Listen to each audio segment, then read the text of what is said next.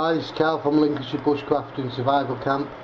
Today I've been out foraging and I've got lots of rosehips, and today I'm going to be making rosehip jam or rosehip jelly.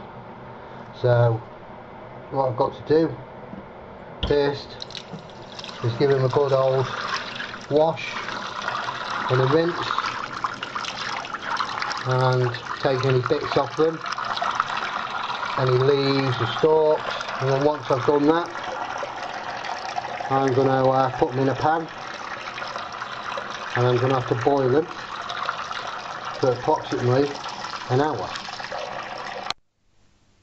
So I've now washed them, got rid of any leaves, any stalks, and I've just weighed them, and there's just under a kilogram of rosehips. So now what I'm going to do is cover them with hot water and then place them on the stove and boil them for an hour. Well, I've got it to a boil now after about 10 minutes, and now what I'm going to do is turn the heat down so it simmers.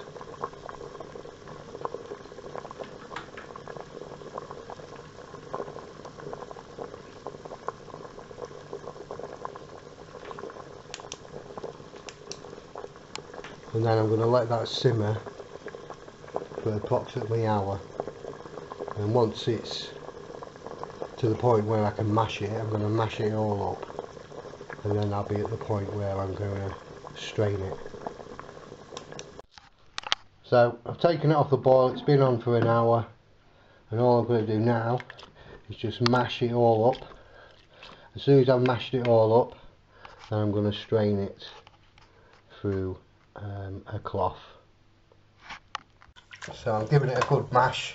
As you can see, the seeds and the skin, I'm trying to mash and extract all the goodness out of the rosehips, and then once that's done I will strain it to get everything that I don't want in the jam out.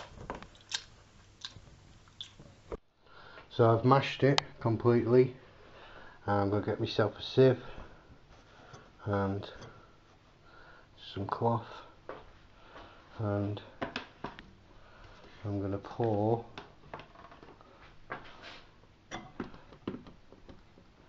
into the cloth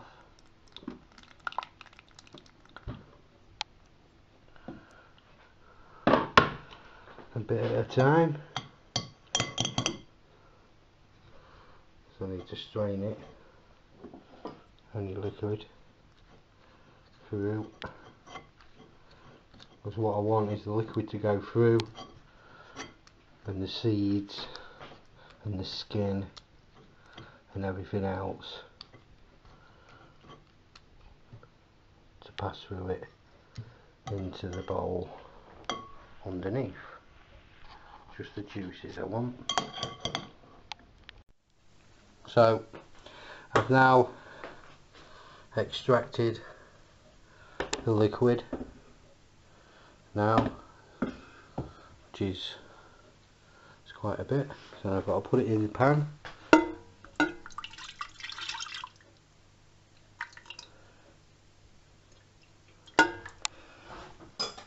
And now I've just got to put it back on the, can't really see, but I've got to put it back on the heat, and I'm going to add my pectin and my lemon juice. So I've added the pectin, the powder, just got to mix that in until that's dissolved, and then add my lemon juice, and then I'm going to add my cups, 3 cups of sugar to sweeten, and then bring it back to the boil. Well, it's a bit hard to see with this light at the moment, plus the steam, but I've actually, all the sugar's dissolved, the pectin's dissolved, and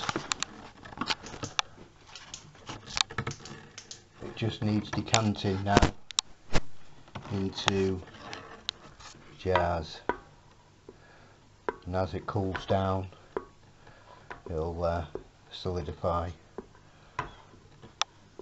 So just got to sterilise my jars and my lids and then decant it into them, and then that's done.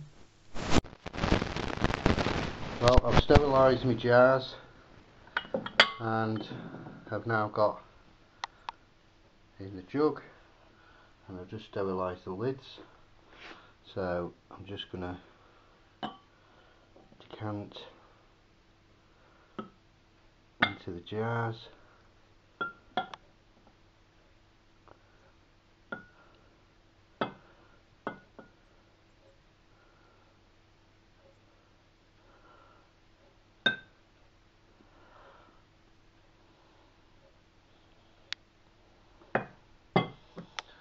And I'm going to put the lids on them,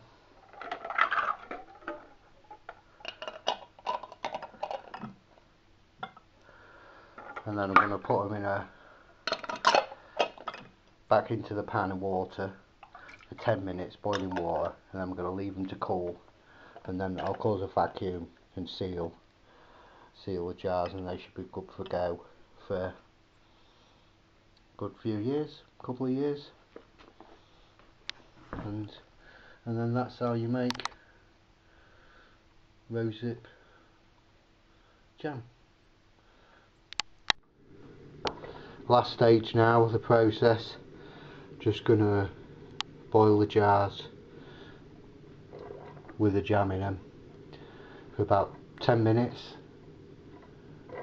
and then when I take them off the heat and leave them to cool, they should cause a vacuum, the lid should pop, and then that's it, preserved then. So I managed to get out of a kilo of rosehips, I managed to get 4 jars of jam or jelly. They've been in the bath of water for 10 minutes, so as they cool down they should seal. I hope you've got some information from this video, and hopefully when you go out foraging you'll get some rosehips and you'll make your own jam. So I hope you enjoyed it. Thank you.